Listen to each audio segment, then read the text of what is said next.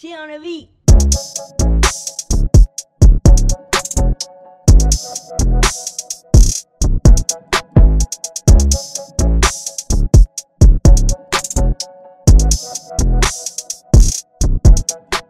What's good, YouTube? This your boy Chihuahua back at y'all again with another art video, man. If you're new to this channel, go ahead, hit that like button, comment, subscribe, make sure you click post notifications so you will be notified every time you boy drop some heat.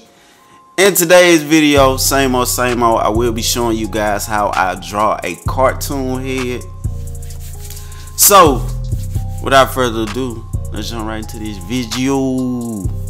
Okay, first thing you want to do after you find your picture, you just want to drag and drop it inside the program. You want to center it. You want to drop the opacity down.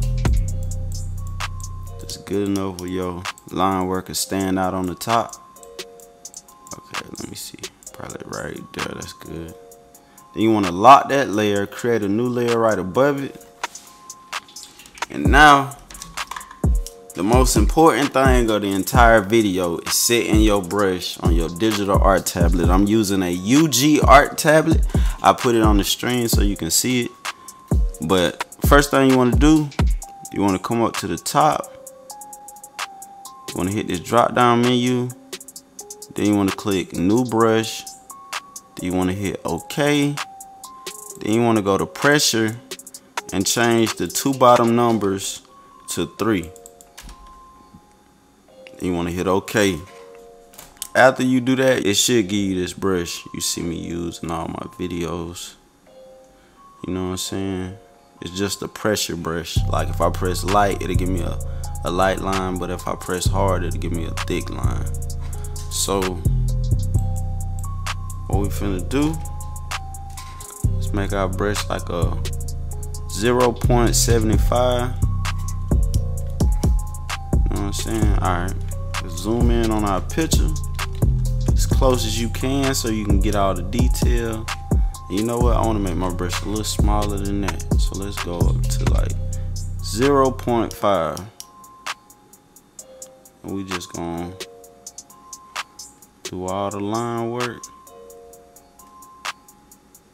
Speaking of, I'm gonna go even smaller.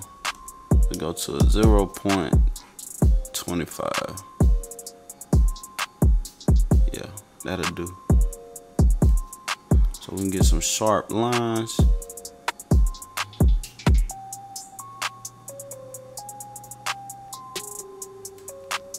The goal is to make your line work as clean as possible. If you want to make some real good cartoon heads, you just gotta make some clean, real clean, sharp line work.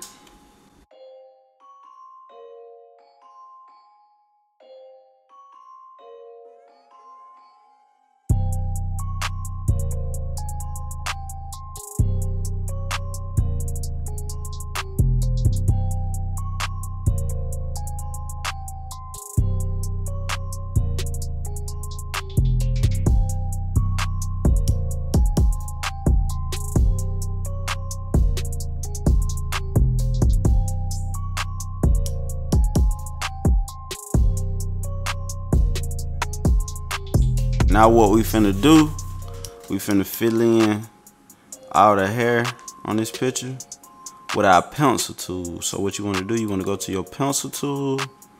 You wanna make sure the settings on your pencil tool look exactly like mine's do. Then you wanna hit OK.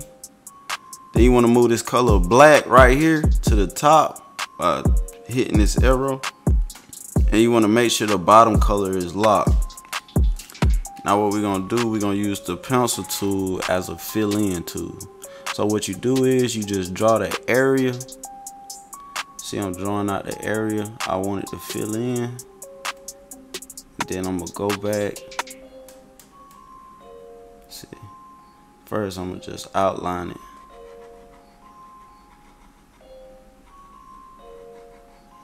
And then I'm gonna come back and close it off. And it'll fill it in for me. So we're gonna do that around the entire picture. with our pencil tool. So let's go. This will buy you a whole lot of time from just trying to color it manually. This will save you a lot of time.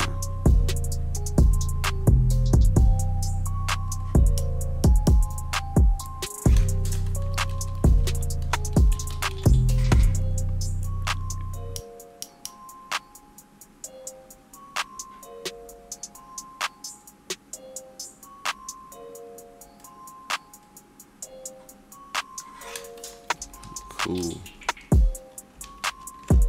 I'm filling this hair. Try to give it like a texture. You know what I'm saying? Instead of just trying to draw it like sharp like this, trying to fill it in like that to make it look all sharp. Nah, you gotta give it a texture as you draw it. You know what I'm saying? So it'll help the effect of making the hair look real.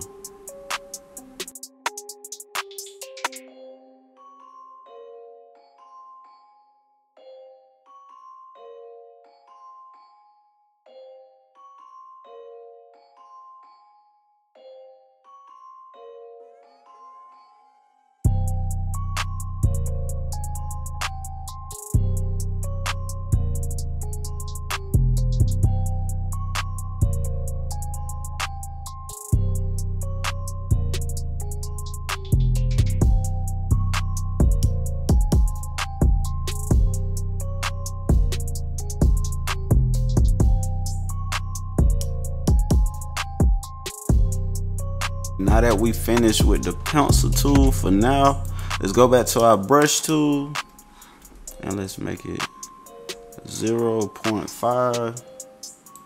What we're gonna do is we're gonna go back and we're gonna add some of the details inside the hairs.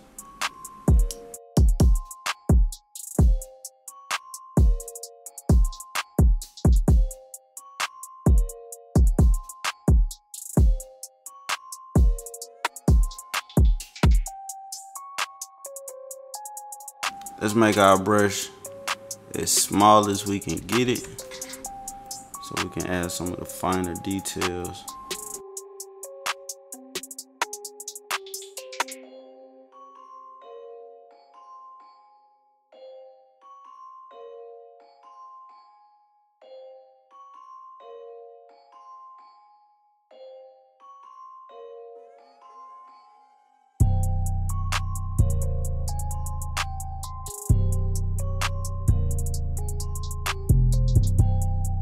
Now what we finna do, we're gonna go around the edges, like the outline of his hair, and we're gonna give it some more detail.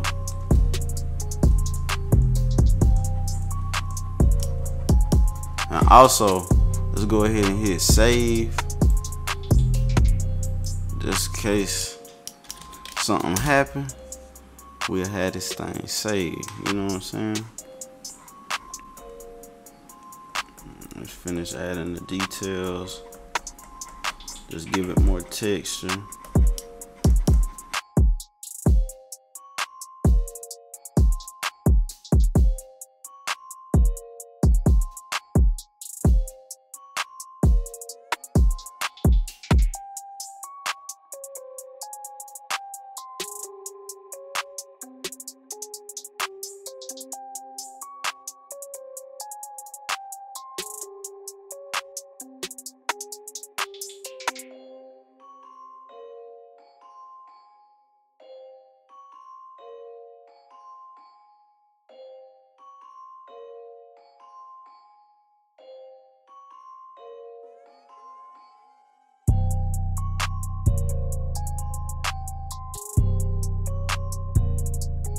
Now that we finish with the line work, what we're gonna do,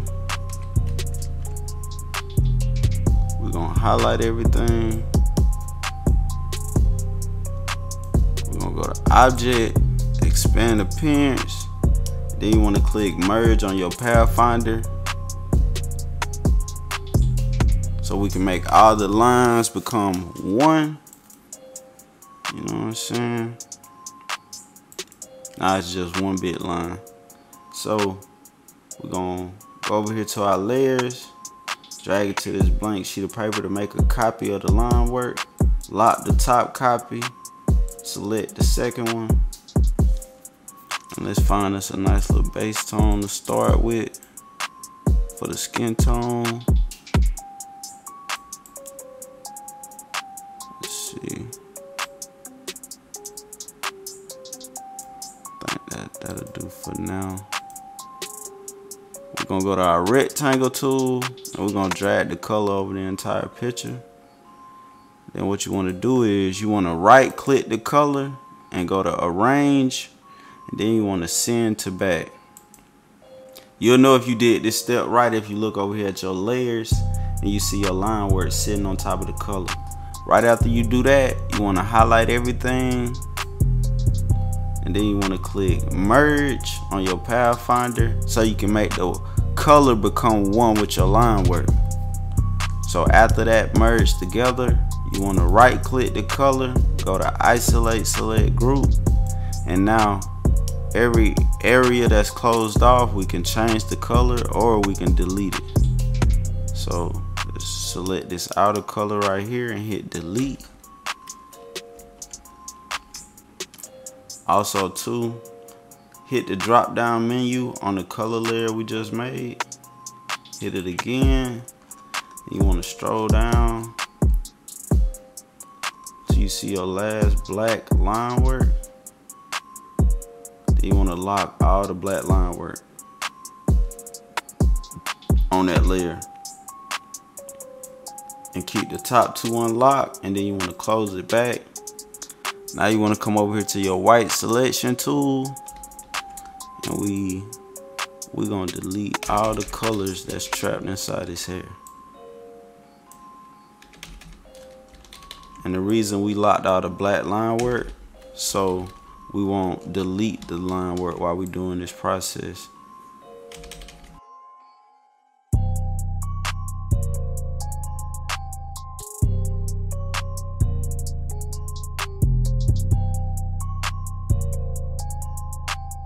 Let's go back to our black selection tool. Let's isolate, select group. Hold shift so we can color more than one thing at a time. Let's select the color white.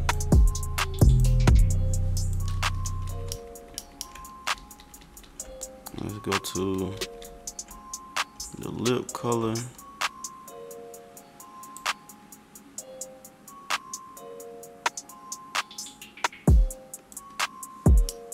Hold shift so I can select more area. Let's change this lip color.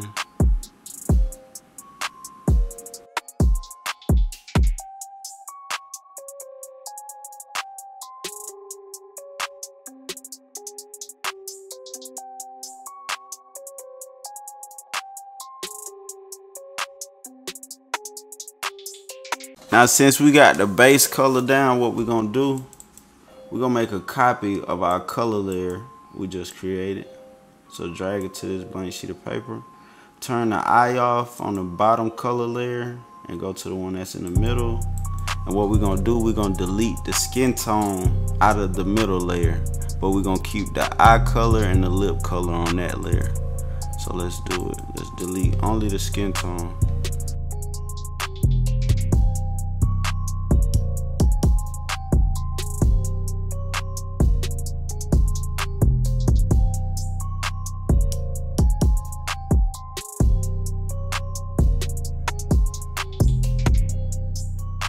Now that we deleted the skin tone out of that layer, let's go back to our layers, turn the eye back on the bottom one, create us a new layer that's in between the base color layer and the layer where we deleted the skin tone. So this is gonna be the layer.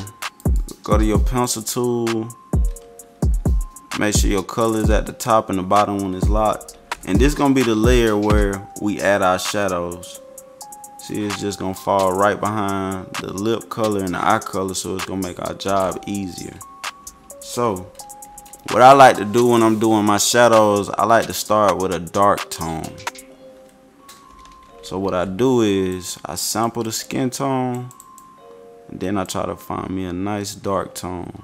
I try to create me a dark tone from starting with the base tone. So try to find us a nice little starter. Okay, that'll do for now. Okay, go to your pencil tool, and what you do is you just focus. Go to my pencil tool. What you do is you just focus on the original photo. Like I'm looking at the original photo, and I'm placing all the dark tones where I see them at. I'm placing all the dark tones where I see them on the original picture.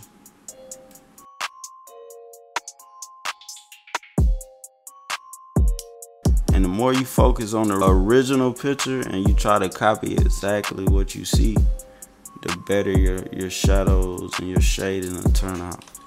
Cause that's all I do. I just focus on the original picture, and I place all the tones in the exact spot I see it at on the picture.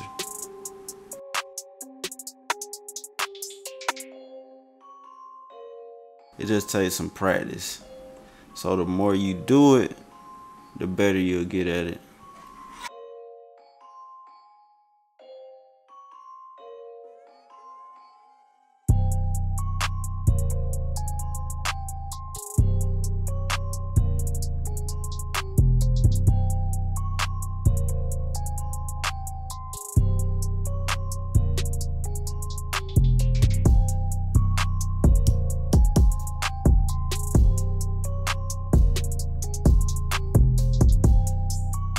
Now, let's create us a new layer, and we're gonna go a little lighter with the tone. Like what I do is I start with my dark shadows, and every time I'm finished with that color, that color I created, I go lighter. I create a new layer every time I go lighter with the tones, and I just keep stacking it. I put my dark shadows on top, and I tuck my lighter shadows. So I created me a new layer, and I put it right underneath this dark tone we just made. And I just keep going with that same method throughout the whole picture. So let's sample the skin tone.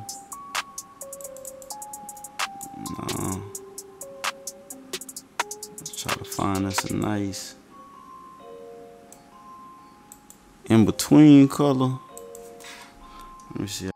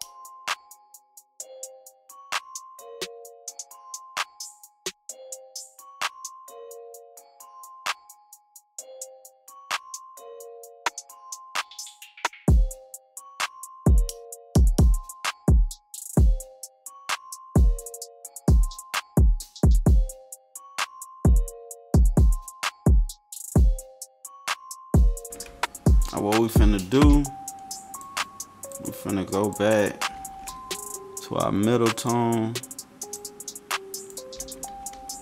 and what I like to do is I like to hit Object, Expand, and click Merge on my Pathfinder so I can make all the colors on that one layer just one merge, so I can make it all become one line. And we finna tweak it a little bit. So let's go to edit colors, adjust color balance, hit preview, and let's try to make it fade into the next colors. a little better. I think.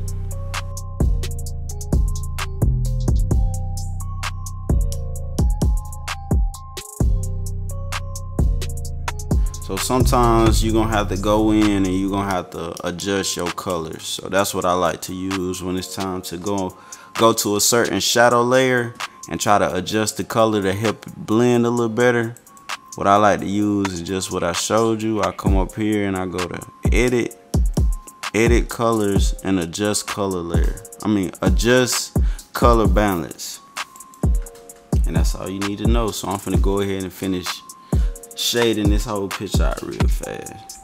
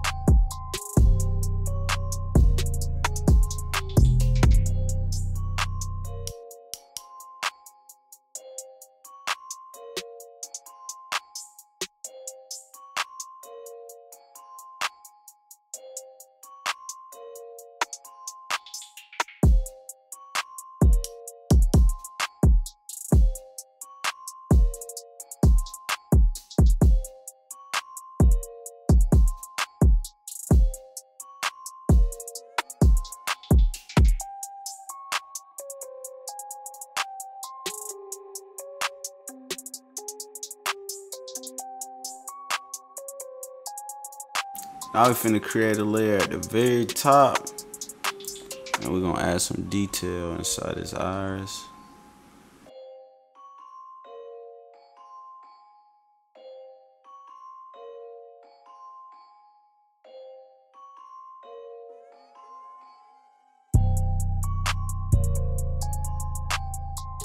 And last but not least, we're gonna create one more layer at the very top. We're gonna bring out our swatches. Go to your gradient on your swatch layer. That's just fine. It can be any color because we're gonna change the color anyway. Okay, after you pick a gradient color, you want to select the edges. You want to make it black, but you want to make it fade into a color.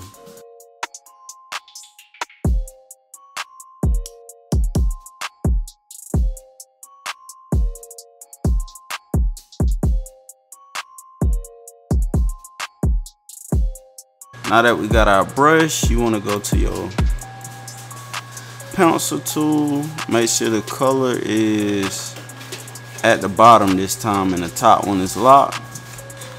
Now we're gonna give him a nice little hair texture effect.